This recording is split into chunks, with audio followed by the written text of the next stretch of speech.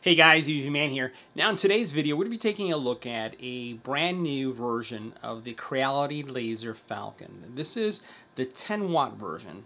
We've seen the 5 watt on the market already, but this is the brand new version that has double the power. Now this laser engraver has all the attributes that you found in the 5 watt version, just has that upgraded laser that's going to give you faster burns or engraves, faster cuts, and it's also going to have the same experience that you've had with the 5. So 10 watts, also a 0.6 millimeter type resolution. You're looking at 12 millimeter one pass cutting as well. So that's pretty cool. It has the built-in leveler, and you've seen this also in the previous version. And the work area is a 400 by 415 millimeter space. So again, very generous space for a lot of creative things. Now, what makes this laser engraver something that you may want to consider is the variety of materials that you're going to be able to engrave. We're talking about leather, we're talking about wood, you're also looking at bamboo, acrylic, ceramic, even stainless steel and dark metals. So you have a wide variety of materials that you can cut and also engrave. Now, you have a lot of flexibility also when it comes to the type of software that you can use. You can either use Lightburn, which is what I would highly recommend and prefer, or Laser Gerbil as well. Lightburn is what you'll see us doing in our tests. So let's go ahead and check out this upgraded laser engraver and why you may want to consider it. And you'll see all the things that we've engraved or cut.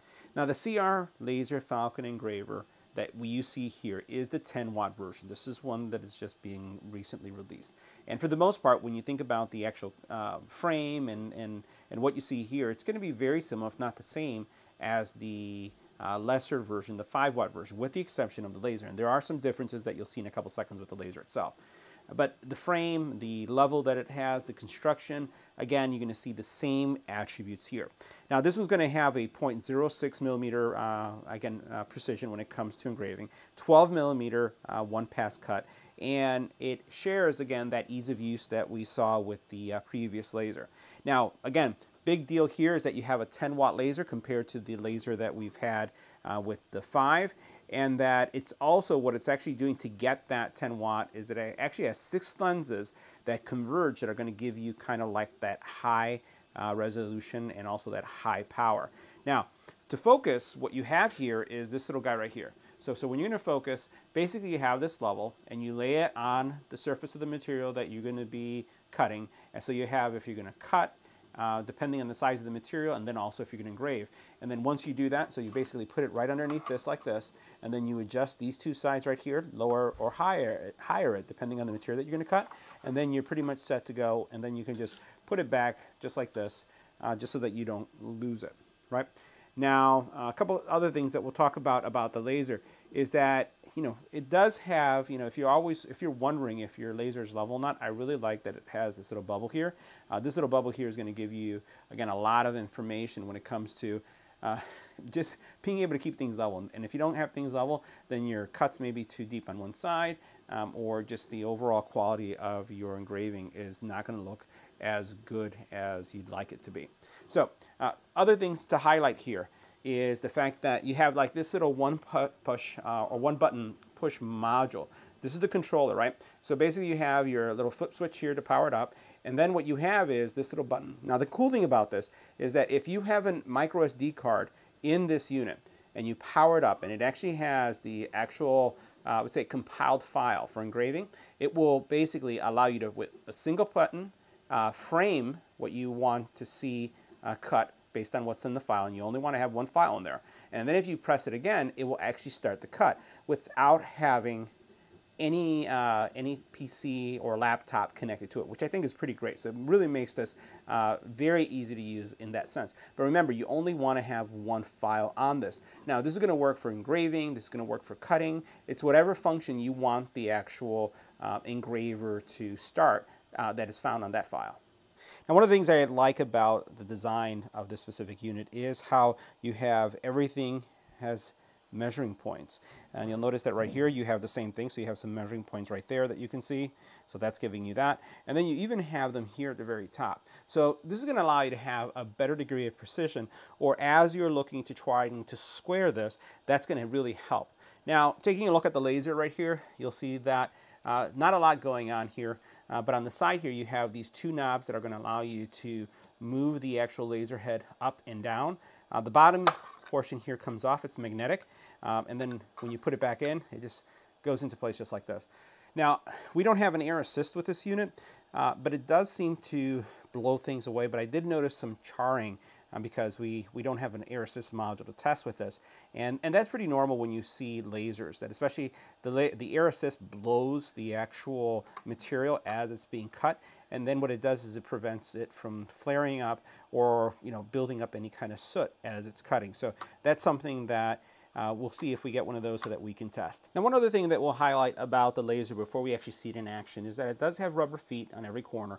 And one of the things that I really like about the laser is also that it has limit switches. And what the limit switch does is that as the laser is moving, it actually stops it from actually banging into the frame. And that's really important, especially as you're working with engravings and you don't want it to go too far off of the actual frame. So as this moves forwards, there's a little switch that you can see here. It taps this little post, and it knows that that's the stop. And it has the same thing on each side. So that really makes this easier to use.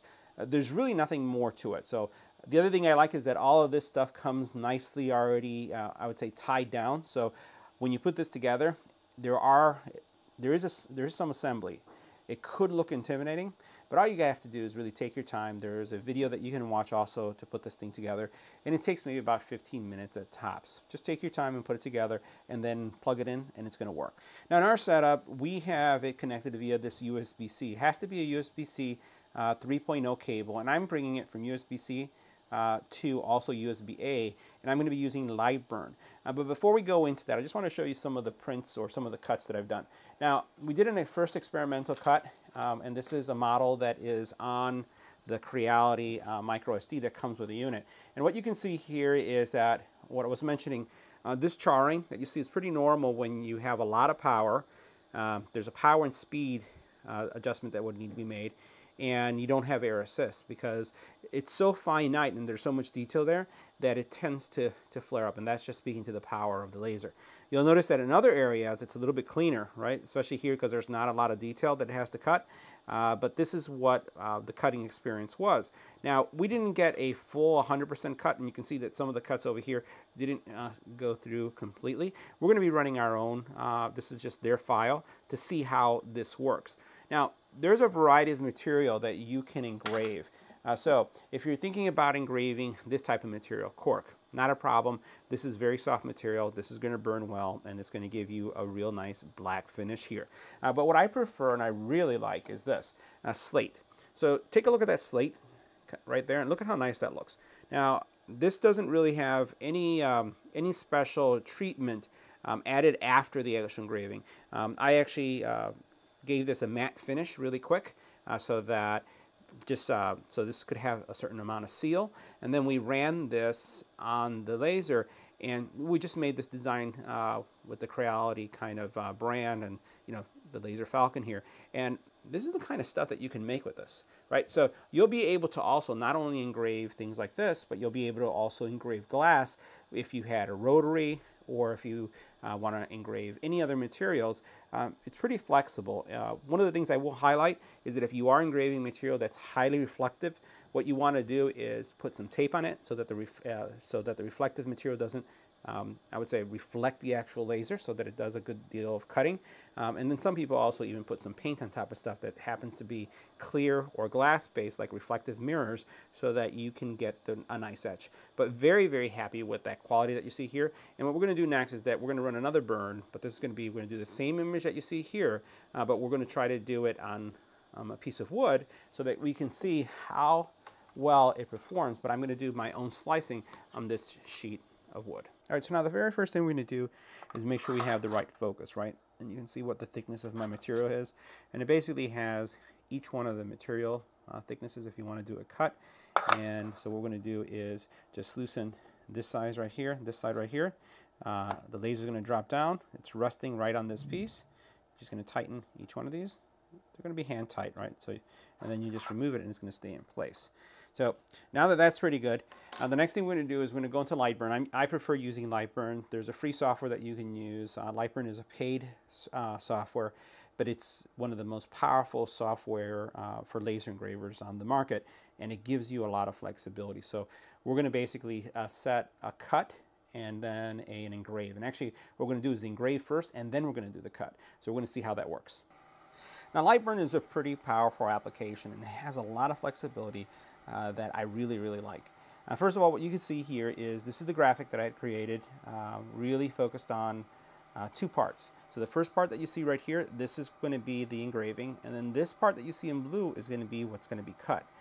You can see up here on the upper side, on the upper right hand corner, you can see the actual one says fill, which this is going to be filled, and then the other one says line, and that's what the line is. You'll notice that the power is different. So I have power rating is 100 on both of these, but the speed is a little bit different. What's going to happen is first, because this is one's on top, the black one, it's going to first engrave this, then after it's engraved it, it's going to cut this.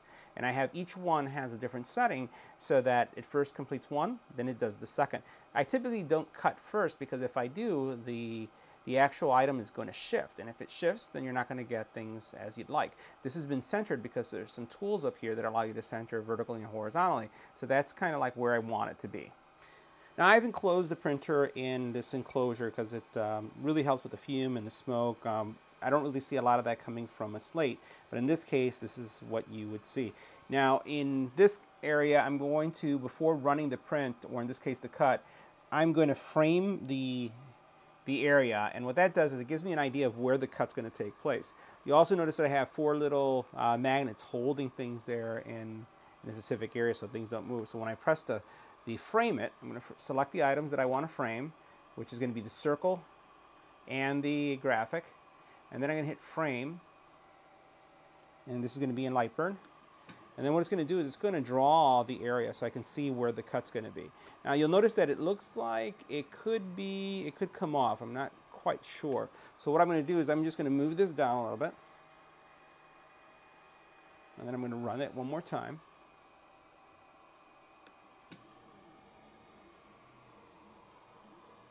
That looks a little better. Move it a little bit more, one more time. Let's see, I want to keep that wood in the center. All right, that's much better. All right, so what we're going to do now is we're going to start the burn. And again, first thing it's going to do is start the engraving. After the engraving, it's going to go ahead and then do the cut.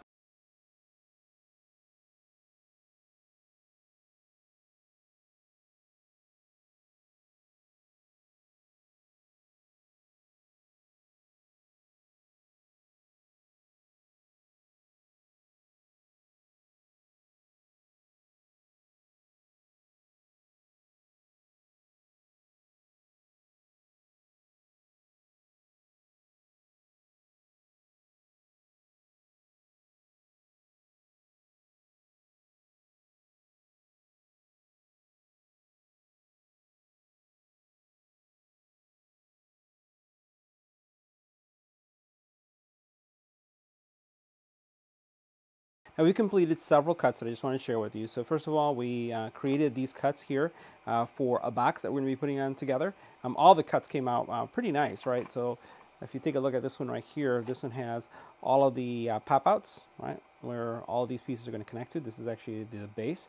Came out really, really nice. And keep in mind that we don't have an air assist. So what I did was I ran it at a lower power and ran more cuts or more passes so that I could keep the wood as clean as possible, because if you don't, then you're going to deal with a situation very similar to, I would say, the sample that they provided, right? So the sample here was running at a much slower pace, high power, and then you can see the charring that took place. I was trying to avoid that. Now, the other thing I tried is, and I failed at centering, right? So this isn't a problem with the actual laser itself, but this is just me. So this is a cork coaster. I thought I had it centered. I didn't quite have it centered, but you can see how clean and nice that looks. It looks really, really good. So I like the way that looks. That's cork. I did wood as well. So here's a little wood one. Again, I didn't have air assist, so I was trying to keep things light, but you can see how clean those cuts are and the engraving that we got. And then the last one, once again, was the slate that we did. So all in all, really, really happy with the laser engraver. Does a really nice job. Very easy to do. or use. Highly recommend Lightburn if you're going to get into any kind of laser engraving. So guys, that wraps up our review. See you in the next video.